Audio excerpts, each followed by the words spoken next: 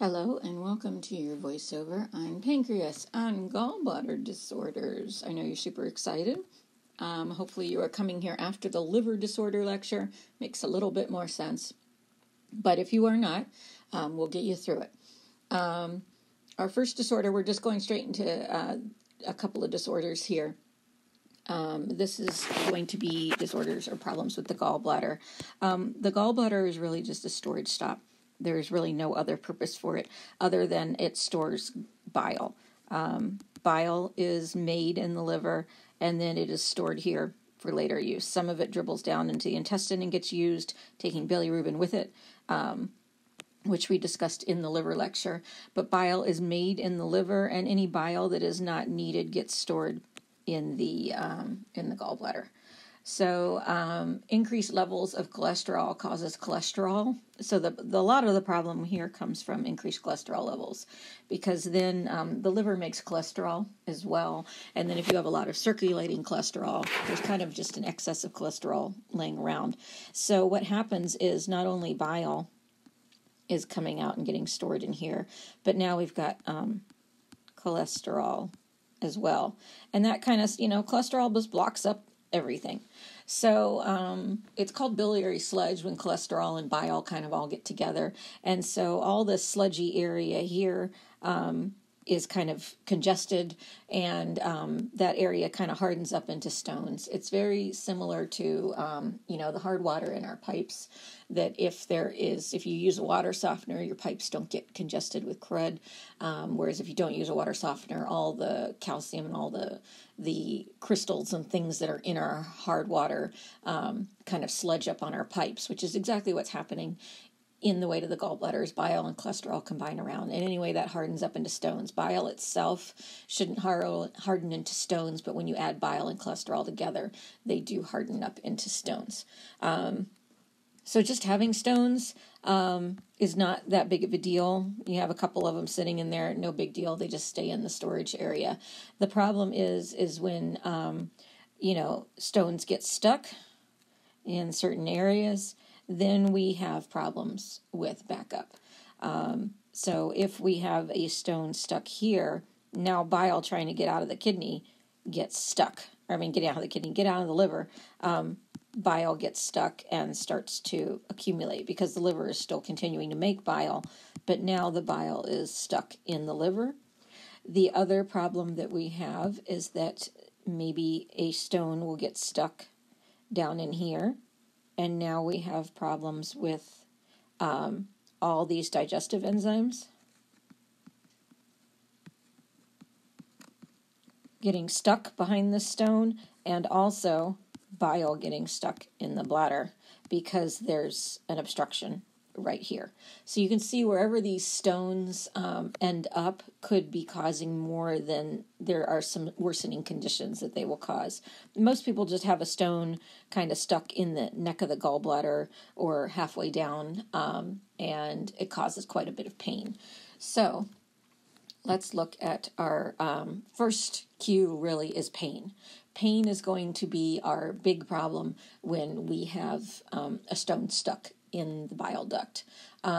It is called biliary colic. It's intermittent pain. It will be in the right upper quadrant because this is really sitting below the liver. Liver sits in the right upper quadrant. It sits kind of underneath the liver. So it's right upper quadrant pain, radiates up to the right shoulder and to the back.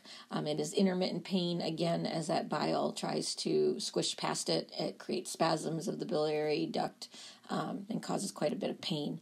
Worse 1 to 3 hours after eating, because that's when the liver is trying to produce more bile and get it out of the system, and when the digestive enzymes are getting produced. So the pain is always worse after eating, a low-grade fever due to inflammation, and fatty diarrhea.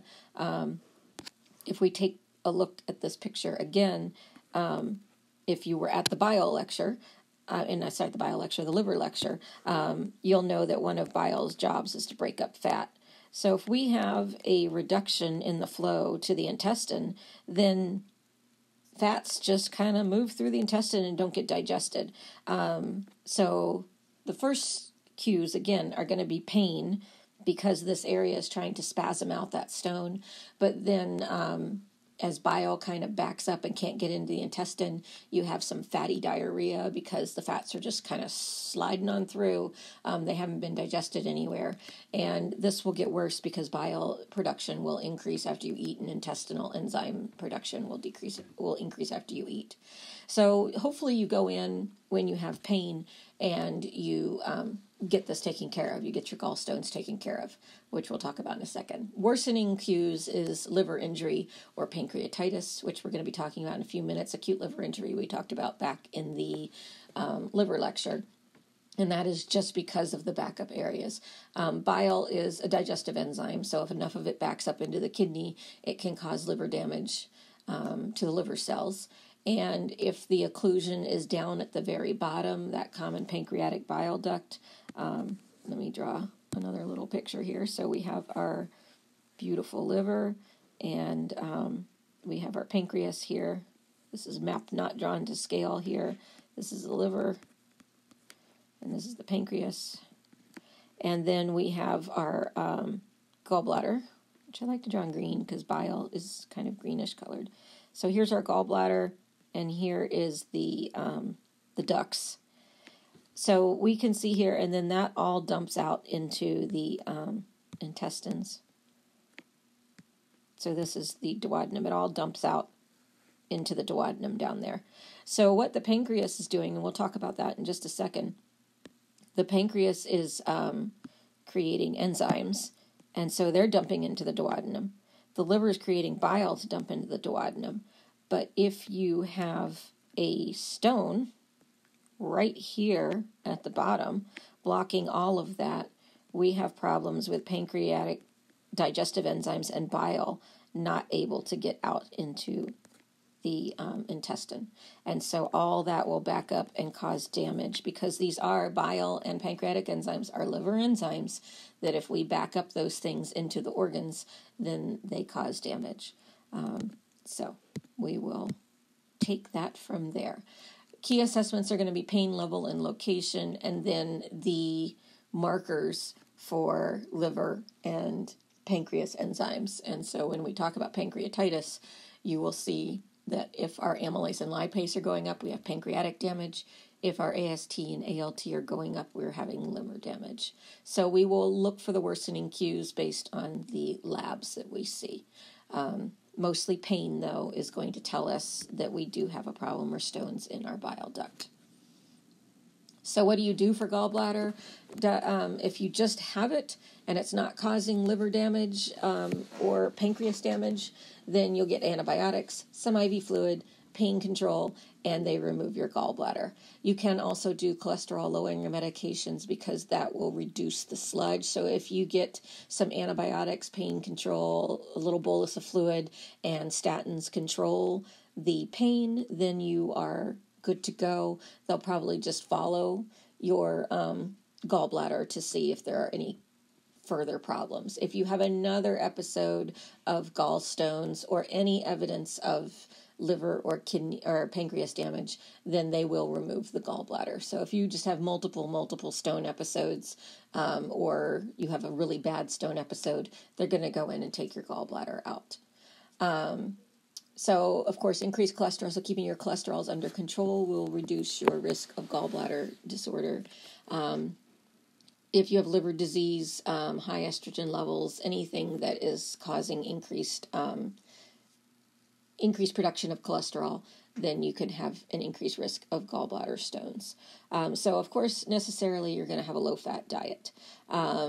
Either you have stones that are immediately blocking and bile can't get through to digest the fats, or after you've had your gallbladder removed, now you don't have a storage place for bile. So the only bile that gets into the intestine is it dribbles in slowly over time. Normally what we have is, let me draw your picture again. Oh, undo.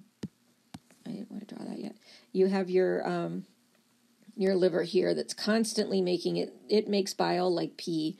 And we have our pancreas. Well, we don't need to worry about the pancreas. We're just drawing the gallbladder. So the gallbladder is sitting here, and you've got that going down to your intestines there. So if you have a gallbladder, extra bile that is not being used will just get stored in the gallbladder. And then when you eat your pizza, then it squirts out a whole lot of bile into the intestines. So you get like tons of bile into the intestines after a pizza. If they have removed your gallbladder, so your gallbladder is gone, then all that is dribbling, there's no storage. And so you just dribble little bits of bile in, and you cannot handle a huge fatty meal because you just don't have enough bile to digest all that fat. So after you've had a gallbladder surgery, you still produce bile. It's made in the liver, but you're just producing it in smaller amounts, and so you can't handle a big fatty meal. But really, losing your gallbladder doesn't affect anything other than your ability to eat high fat, which we're probably telling people not to do anyway. So having gallstones means you're going to get some antibiotics, some fluids, some pain control, and as long as there is no liver or pancreas damage, then they'll probably let them pass. If you're having multiple stone episodes, or you're having any kind of liver or pancreas damage, then you will get your gallbladder removed. So any worsening cues will get you to remove a gallbladder or frequent episodes of gallstones. So we're going to talk about the pancreas now. We talked about the liver and all of its things in the last lecture. And we're going to talk a little bit about the pancreas. So our beautiful drawing here shows us exactly what the pancreas is doing here. It has two functions. And one of its big functions is to make all of our digestive enzymes. And those are made right here in these sacs. There's a bunch of these little digestive making sacs here. And then they will go out and dump into the intestine after every meal. So these are not being made all day long like bile is. These are just being made with the meal. They're kind of stored in there, and then they squirt out with your meal. And then they all end up in the duodenum, and so as food drops in there, the digestive enzymes start attacking the food. So we make trypsin, amylase, and lipase. We can measure amylase and lipase in our bloodstream. It shouldn't be in our bloodstream. It's supposed to be in our intestines. This is pretty vascularized, though, and so if there is a blockage, so let's talk about if there is a blockage here to our digestive enzymes getting out, and they start to back up into our space. Because remember, as soon as you eat, as soon as you put something in your mouth, you start stimulating these boys to make their digestive enzymes. If it starts to back up and bulge here, then it will start leaking into the blood vessels around the pancreas, and we start getting amylase and lipase in our bloodstream. We shouldn't have a large amount of amylase and lipase, but if our amounts start to increase, that is a sign that there is obstruction in the pancreas. So we will watch amylase and lipase are our key labs to watch, and they actually are digestive enzymes. So you can imagine we do not want digestive enzymes circulating around in our blood. So if we have amylase lipase in our blood, that means that we actually have actual digestive enzymes circulating around in our bloodstream where they should not be. So any increased amylase lipase is going to tell us that something is wrong in our pancreas. We all know about diabetes. Hopefully you covered diabetes already. The other job of the pancreas is to make insulin and glucagon, and it can control blood sugar. So we do talk about at the very end of this lecture some out-of-control blood sugar issues, which you may have had already. It may be review, but I am going to just reiterate it this class to make sure. So the first thing that we are going to talk about is acute pancreatitis. This is where your pancreas was functioning happily and healthily, and now it is not. The pain is going to be in your left upper quadrant. So the liver sits in the right upper quadrant, and the gallbladder sits in the right upper quadrant. The pancreas kind of sits off to the side from it. If we look back in our picture here, you can kind of see that this would be up here. This right here is where our liver is and our gallbladder. So you can see the pancreas extends all the way to underneath the stomach, so it's going to move off to the left side. So this is the right side, and this is the left side of our abdomen. So the pancreas will be felt in the left upper quadrant. It hurts quite a bit. It is being self-digested, so it's going to scream out in pain. The pain is radiating to the back, and the pain is aggravated by eating. This is a great tool to tell you whether your pancreas is working well or not. If you eat anything, and remember this pancreatic enzyme secretion is stimulated by eating. So as soon as you put something in your mouth, you will stimulate these pancreatic enzymes. And that will, of course, if they can't get out and you're auto-digesting, making more enzymes is going to make this worse. So anytime you eat, the left upper quadrant pain gets worse, could be a sign of pancreatitis. Nausea, vomiting, low-grade fever due to inflammation and auto-digestion, high white blood cell count, because again, there's a lot of debris to clean up there. No infection just yet. This is due to, it's an irritation, inflammation, and itis, but it's not due to a bacteria at this point.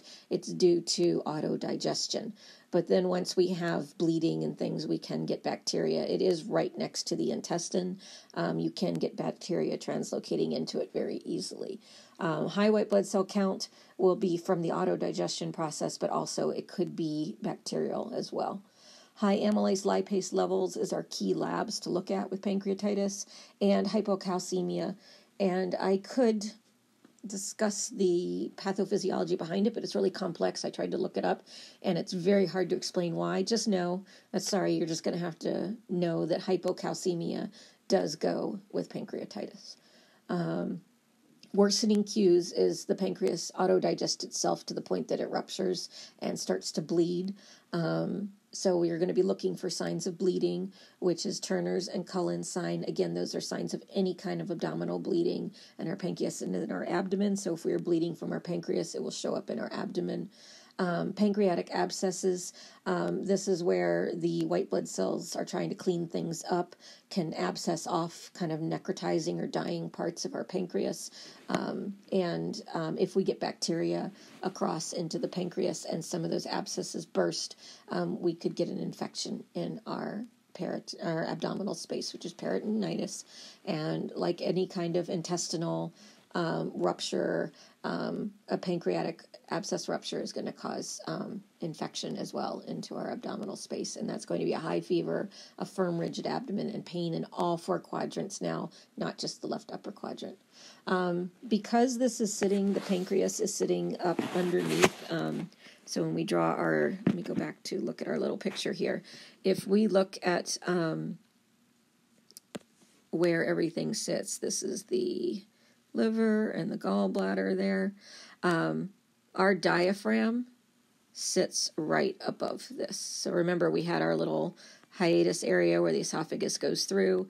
And so we have a diaphragm. So when the pancreas starts to bleed or get infected, it can really affect, because it's up there close to the diaphragm. And actually the kidney really kind of sits over all of this. The liver. The liver is kind of big. It kind of sits over all this.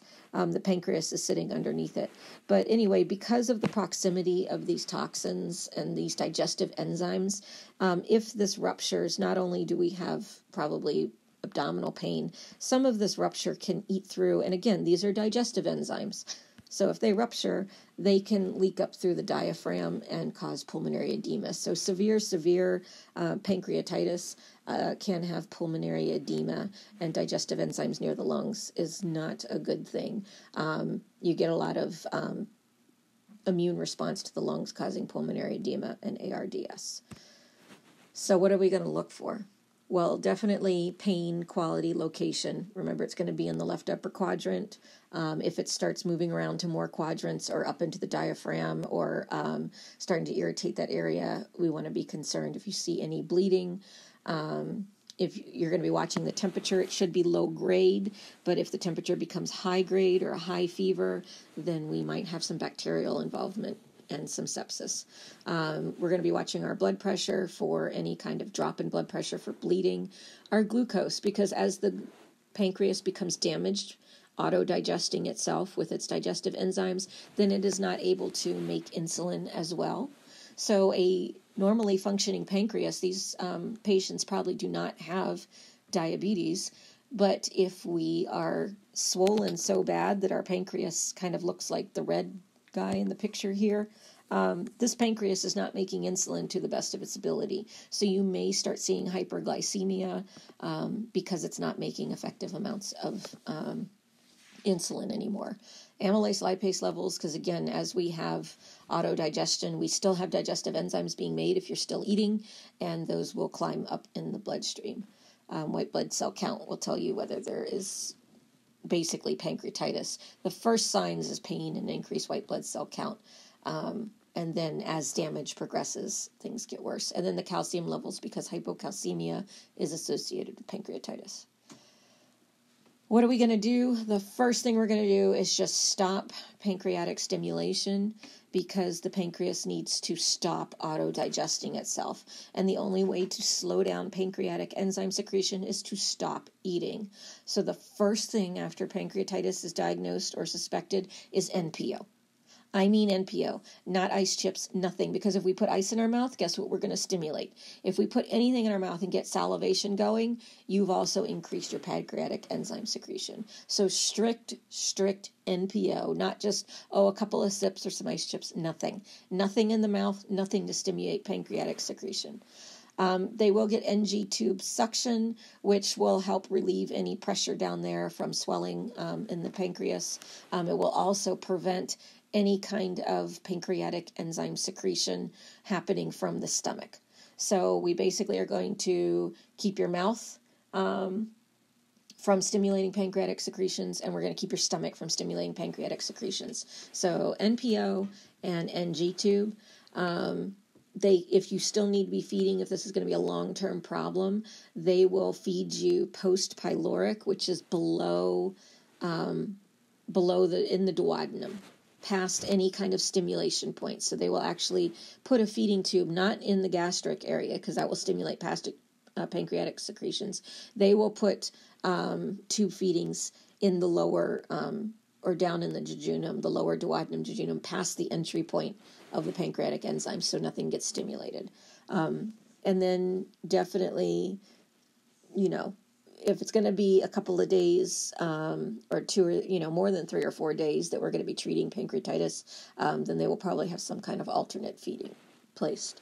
Pain relief. Hopefully the pain will subside a bit if we do not stimulate the pancreas, but it's usually narcotic or non-steroidal anti-inflammatories, because this is an inflammatory process going on.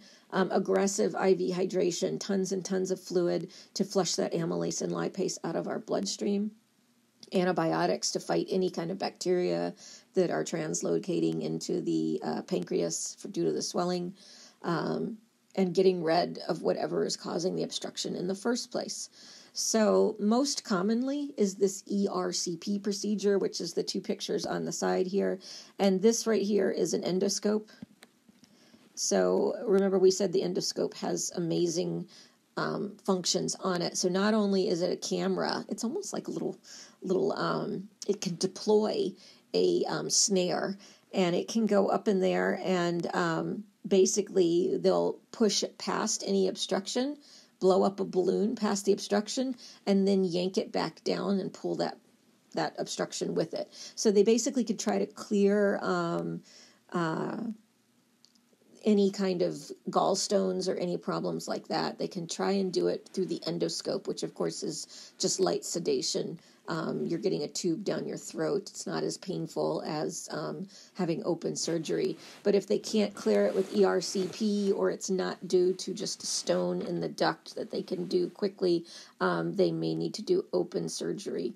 If there are too many stones and the inflammation is too much, that if they pop that stone out, now it's still inflamed and it's still going to be blocked, they may have to go in and do abdominal surgery. And if they're going to go in there and remove your gallbladder as well, they may just go in and do the removal of the stone with the removal of the gallbladder. But usually, least invasive to most invasive, they will try the ERCP or the endoscope or the endoscopy retrograde. It's a big fancy word. Cholangiopancreatography. I can't say it, but chole means gallbladder. And pancreas means pancreas, so they're going in and looking at the pancreas and the gallbladder with the scope, and then doing interventions if they need to. So ERCP is our least invasive intervention, and then if you need it, you can have surgery.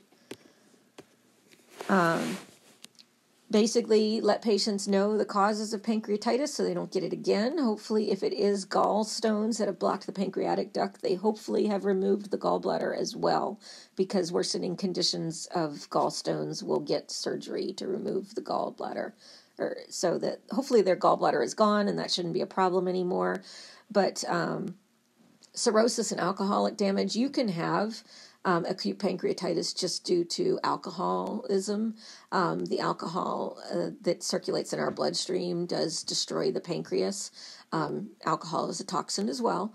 So our second most common cause after the gallstones is actual just alcoholic damage. And then there are some other causes as well.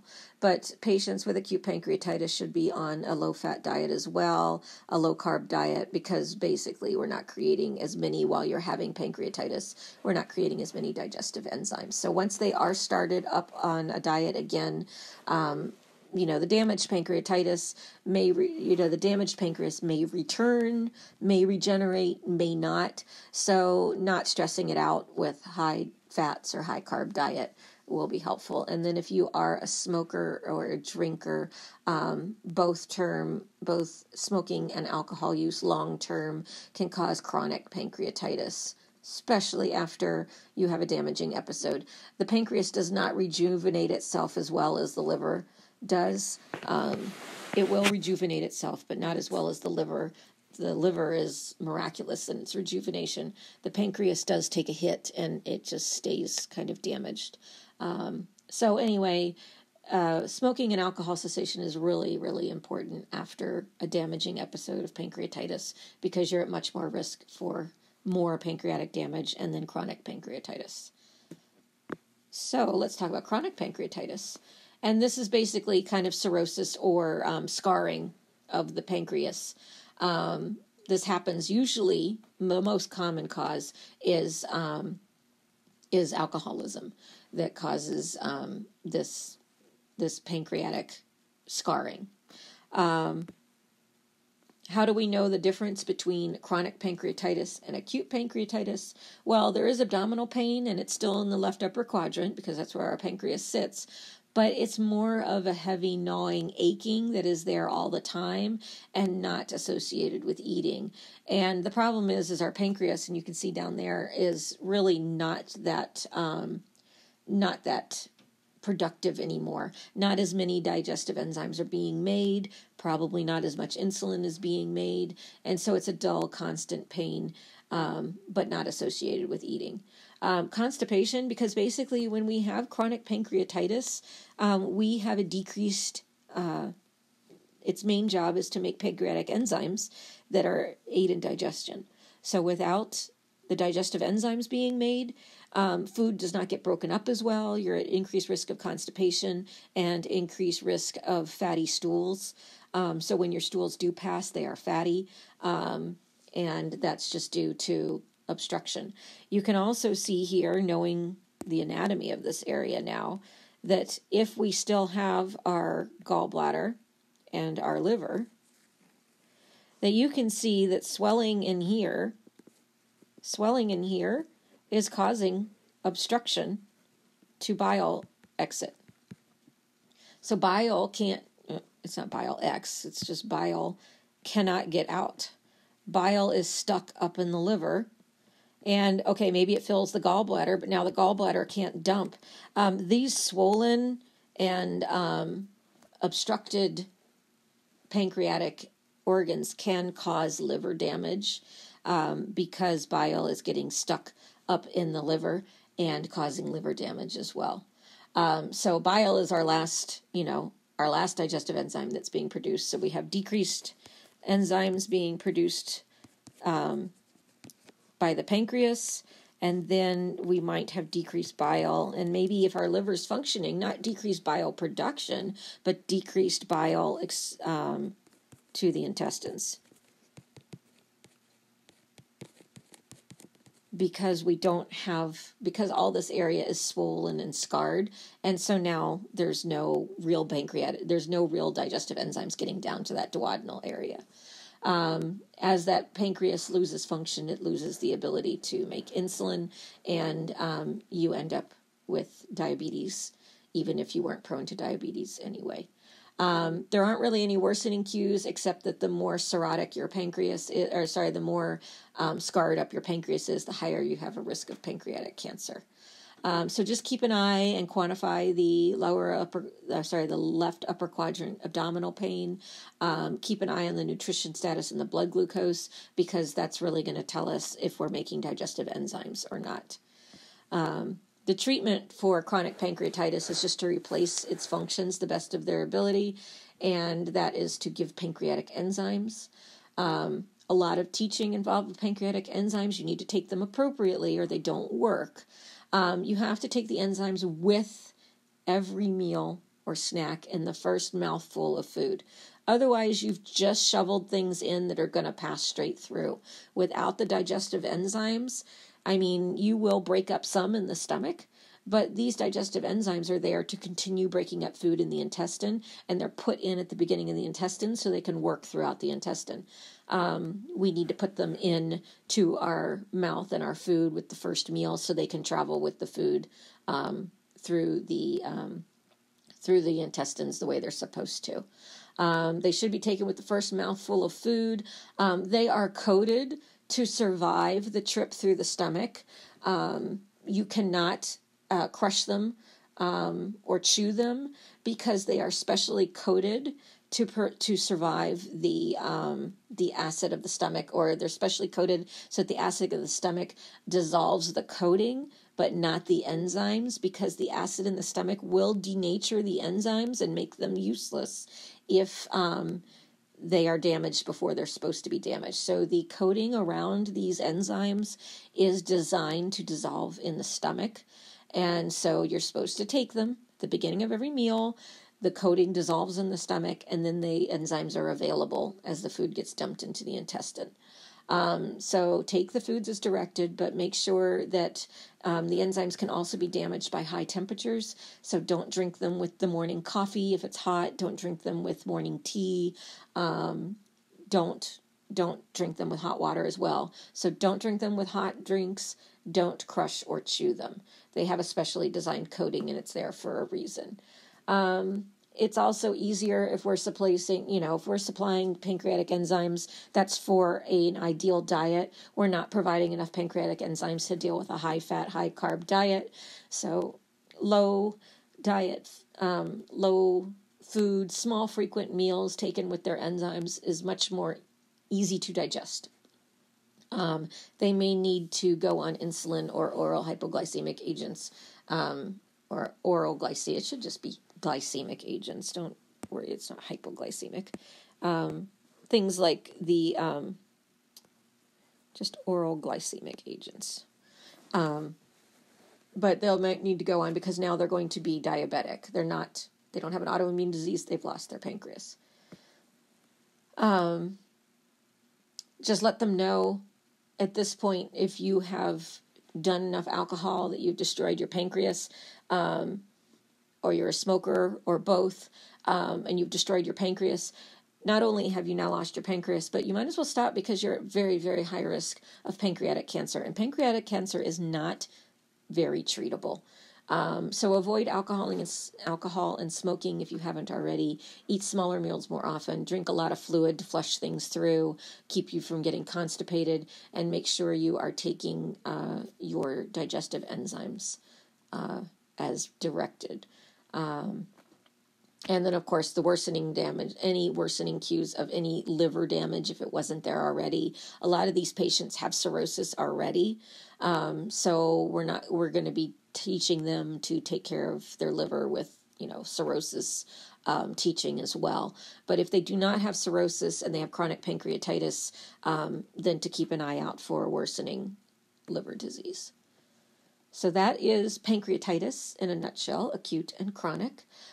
This is just a review. You should have hypoglycemia down. If you do not, though, a couple of slides on hypoglycemia, and to make sure you understand how to treat hypoglycemia. Hypoglycemia is usually anything less than 70. 70 is the sugar that we want them at. 70 to 100 is your goal. Anything over 70, though, anything under 70 is considered hypoglycemia. If they're conscious and able to eat, give them a simple carb, fruit juice, soda, something that is digested quickly to get their sugar under control. If they are unconscious, unable to eat, have a swallowing disorder or NPO, you could do glucose gel, IV glucose, or IM glucagon. There's a couple of different things that you can give to get your sugar up if you can't eat.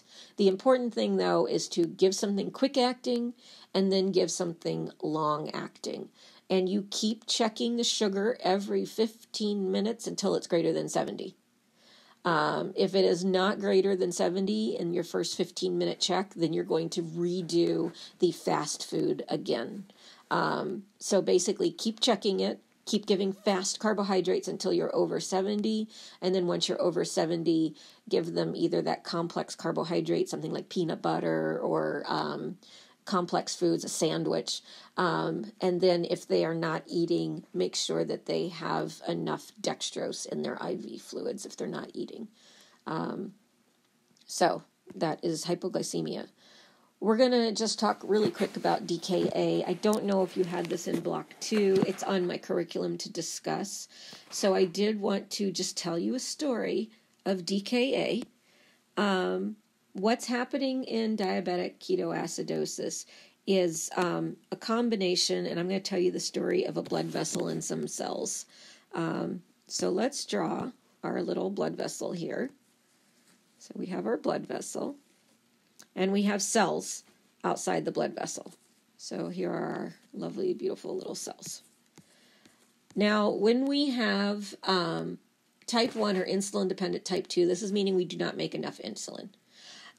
Glucose starts to build up in here.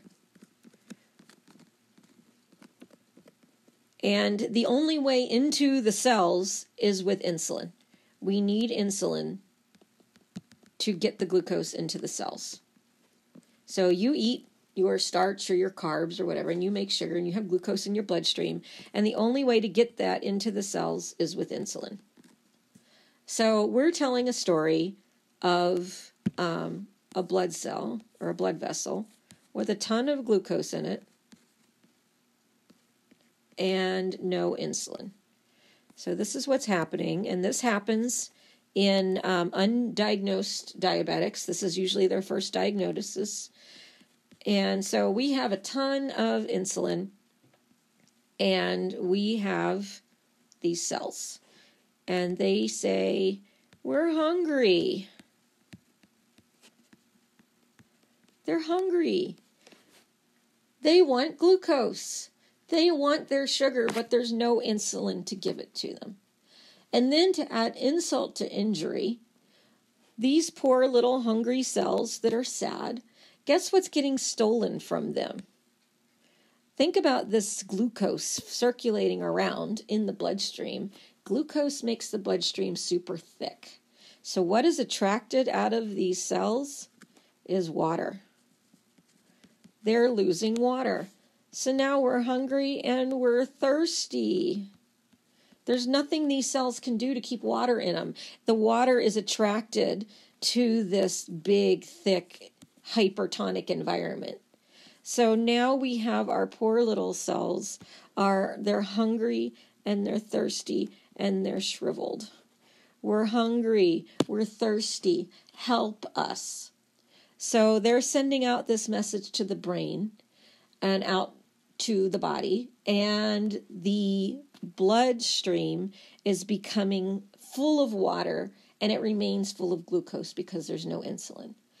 So guess who comes in to save the day over on the other end of the planet here, of our planet body, is we have our friend that we learned about in another lecture.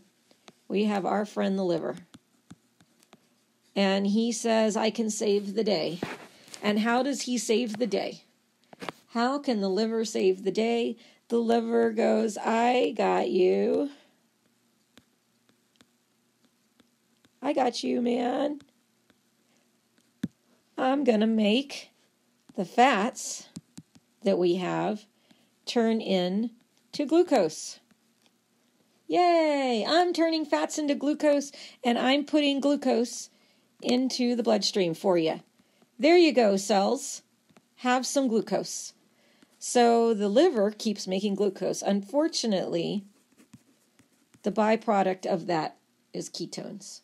And those actually go into the bloodstream too. So here we go. And is this helping? The glucose level is going up in the bloodstream because the liver keeps making it. And they keep yelling, we're hungry. It's getting louder and louder. We're hungry. We're hungry. Are they getting any of this glucose? They are not getting any of this glucose because there's no insulin to put glucose in the cells. So they're still screaming, we're hungry. And the liver's still screaming, I still got you. But fam, I got you. I got you. I'm going to make some more glucose. There you go. Have more. Have more. And they're like, we're still hungry. Again, we're still hungry. And the liver's like, I still got you, man. Here, have some more glucose. And so the whole system gets overrun with glucose. The ketones are starting to accumulate big too, because that's what's happening as the liver's saying, I got you. The ketones are going up because that is what happens when you turn fat, when you turn glucose from fat. So the moral of the story, and then what is happening to the fluid, the bloodstream is getting super concentrated, and so now more and more fluid until these cells are completely shriveled, and they're just constantly screaming, we're hungry, we're thirsty, we're hungry, we're thirsty. So you drink, and the water stays in the bloodstream. So now that I've drawn that very highly dramatic story all over your slide, let's clear it. And let's take a look. So this is why we have our glucose greater than 300, is because the liver is making a ton of glucose. And they keep going. You already started off with high glucose. It started the whole problem. The cells said, we're hungry. The liver said, I got you. I'm making you some glucose. And the glucose just keeps going up and up and up. The kidney's like, I don't even know what's going on that side of town. There's some crazy crap going on, but all I know is I've got so much glucose. Let me spill some of this. Dude, we don't even need all this glucose. There is some serious miscommunication going on in the bloodstream, but I'm going to spill glucose because we don't need all this much. And it's like, what are these ketones doing here? These are acidic. We got to get rid of these. So remember, these are acidic. And the glucose is hypertonic. So the kidney's dumping this stuff. Because the kidney's like, I don't know what's going on, but let's get it out of here. Now, the kidney can only do so much. So we keep acidic ketones in our body, but it's trying to get dumped out by the kidney. So we start seeing ketones and glucose in our urine because the kidney's doing its job and getting rid of it. We end up starting to get acidotic because of these ketones, okay? These ketones are building up because the liver is just going, I got you, and making more ketones and more glucose. So now we are becoming acidotic. So we're becoming acidotic from no fault of our own, just from a faulty communication cycle going on here. So now because of these acidic ketones, our pH is dropping. Our bicarb is going to try to buffer some of this acid. So we start losing bicarb. It's lost buffering. And so basically the bicarb combines with some of these acidic things to make it neutralized. But it's lost buffering. So we use it all up basically as fast as we can make it. So we get metabolically acidotic, and what we're getting in response, this is compensation. So if we have a lot of acid in our bloodstream, the body can exhale the ketones, and it can also exhale acidic CO2. So it will get rid of some extra CO2. So it's like, okay, I can help out. So the kidney's trying to help out, and the respiratory system's trying to help out. The kidney's retaining bicarb and dumping acidics as fast as it can. And the respiratory system's like, look, I can come and help out too. I can breathe out some of these acidic ketones, and I'll throw in some extra acidic CO2, trying to compensate. So these Kussmaul respirations is deep inhales and exhales. So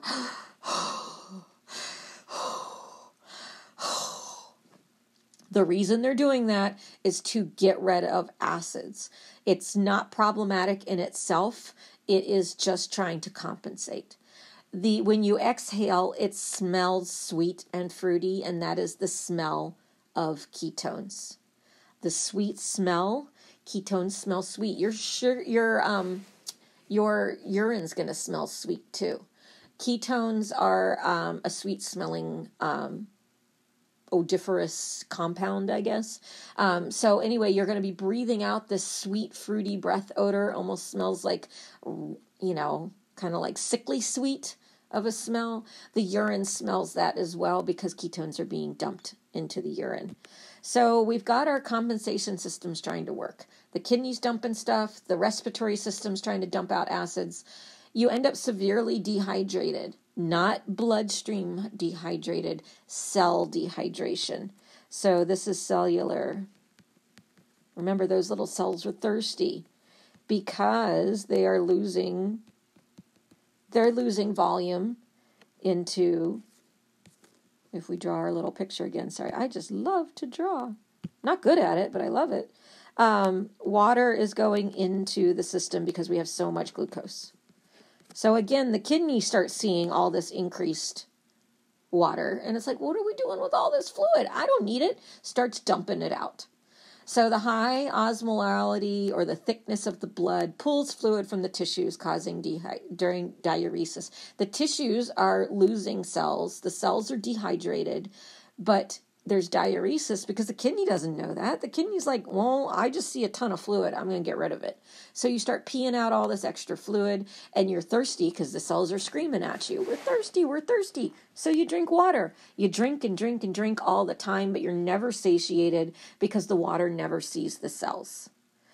Hypokalemia because the potassium's getting diluted. The worsening cues is leaving the body in this crisis system causes acidosis. And remember, our body cells can't live acidotic. So they're going to become sick and stop functioning. So metabolic acidosis and severe dehydration can cause multiple organ failure. And that is the tragedy of DKA. Is basically massive acidosis. And it's all caused by the liver really trying to help out. But unfortunately, those ketones made by the liver cause a lot more problems to the body. So we're going to monitor the glucose level because we know it's going to be high, and we can see it getting higher because the liver is making more. Level of consciousness is telling us whether the acidosis is affecting our brain functioning or not. Cardiac rhythm, acidosis affects our brain functioning. Hydration, mucous membranes, you can bet those are dry as a bone. You have a dry mucous membranes and a ton of urine output. It doesn't make sense. And we're seeing a metabolic acidosis. They don't need to keep sticking you for an ABG. They will trend this acidosis with those CO2 and chloride levels that we kind of discussed in the electrolyte lecture. Remember, they are inverse proportions to CO2 level. When it's low, you are acidotic, and the chloride level is hot. Gosh, I can't even remember which one. They use them to trend metabolic acidosis. And we will follow the electrolytes, especially potassium, because once we start treating this, we're going to have problems with our potassium. So what do you think we do to stop this cycle from happening? All right, we're going to be giving insulin. It was the cause of the problem in the first place. The big problem was there was so much glucose circulating around, but none of it could get into the cells because there was no insulin. And that's why the cells started screaming and complaining to the liver, and the liver started making more glucose. So we have to get that glucose to the cells to stop this process. So what we're going to do is we're going to add insulin to the system, and now that is going to slowly over time fix our problem. We're going to get that glucose moving into the cells where it belongs so they stop asking for food. We need to feed them, and we need insulin to feed them. Insulin is the only thing that opens that channel to allow glucose in. So now they can say, we're full. And then the liver says, finally. And it stops producing no more ketones because it's not making sugar anymore. Thank goodness. We're good. Thank you. We're happy now. We are good, happy cells. And that's all due to getting insulin. So it stops the ketosis and stops the worsening of acidosis. We need insulin. The only problem with it, and they're going to be on this insulin until the acidosis, till that ketone level drops and the acidosis goes away. Then they'll be on that continuous insulin. They will constantly need the insulin because we don't want this whole process resetting. If you take them off insulin too quick, the whole thing starts again. Glucose starts building up. The cells become unhappy. They start complaining to the liver, and the liver starts making glucose again, and it starts all over. So continuous insulin until the acidosis resolves. And we're going to keep those cells happy by giving them insulin and helping that glucose leave the cells. And you will watch the glucose level in the blood drop and drop and drop and drop until it reaches about 250. And then once it's at 250, we don't want things to become hypoglycemic. We start adding dextrose to our IV fluids afterwards. Because remember, they're super dehydrated, right? These cells. We want to get glucose in there, and we also want to return water to the cells. So we want to put something in there that is going to push water into the cells, and so that would be a hypotonic solution or an isotonic solution. Either one. A hypotonic will aggressively rehydrate those cells and they won't yell out, "We're thirsty" anymore. Normal saline will as the glucose goes in there, then water will kind of go in there too. Either one is perfectly appropriate for rehydrating. So they need the insulin. They need fluids because that was the problem with the cells. They were hungry. They were dehydrated. So let's feed them with the insulin, get that glucose to go in, and then we'll give them water. We can give them hypotonic or isotonic. Either one will give them water, and everybody is happy. The only one that is not happy is that insulin takes potassium with it into the cell. So we might end up getting hypokalemic in our bloodstream because insulin also allows potassium into the cells. So that's fine, but it leaves the bloodstream for a while and they look hypokalemic. And we don't want that to affect the heart, so we may have to give them some potassium as well. The mainstay is that we want to feed the cells by opening the door to glucose, and we want to hydrate the cells. So there's plenty of glucose in the system. The glucose level is over 300. There's plenty of glucose to feed. We just need the channel to be opened. So the regular insulin drip will open the channels, and then IV fluids will hydrate them. And that will fix the problem. The acidosis will clear. Depends on how bad your acidosis was when you come in for treatment. Sometimes it could take 12 to 24 hours to really clear up the acidosis. So we're going to do regular IV insulin. That's the only insulin that you can give IV. You can't give NPH, Lispro, Humalog, any of those things. Only regular human insulin can be given IV. And it is in the form of a continuous drip. There's also, there's a lot of protocols around how much to give insulin-wise. The physician usually orders a starting dose of insulin, and it's usually like 0.1 units per kilo. So if you weigh 80 kilos, it would be like 8 units an hour. If you weigh 100 kilos, it could be 10 units an hour. What we're doing, though, is we're watching hourly blood glucoses and adjusting that drip as needed hourly according to physician orders. They usually have a titration algorithm, which means that we can change the drip based on glucose levels. We don't want the glucose dropping too fast because that means that we could cause fluid shifting by just the glucose levels dropping, and if the blood is not thick anymore, then fluid flushes across into the cells and can cause bursting. So we certainly don't want to change the glucose level too fast. We want to do this in a slow, gradual process. So the important thing is, remember, continuous IV, not just 10 units push It's a continuous IV drip. So they're getting 10 units over an hour. It's going to be a slow IV drip. It's going to be probably running at 10 milliliters an hour to give that 10 units slowly over the hour. We don't want to just, push 10 units right away and then do it again in an hour. We want this as a continuous infusion of insulin. So insulin will stop the acidosis and rehydration with IV fluids. Hopefully that makes you understand a little bit more the diabetic ketoacidosis problem. This is usually undiagnosed, untreated diabetes. This is usually the first episode is some kind of DKA episode that sends them in, and then they end up getting diagnosed with diabetes. Any type 1 or insulin-dependent type 2 diabetic that has illness or infection and increasing their metabolic needs, and if you are decreased or missing doses of insulin or can't afford your insulin anymore and stop taking it, you can end up in DKA.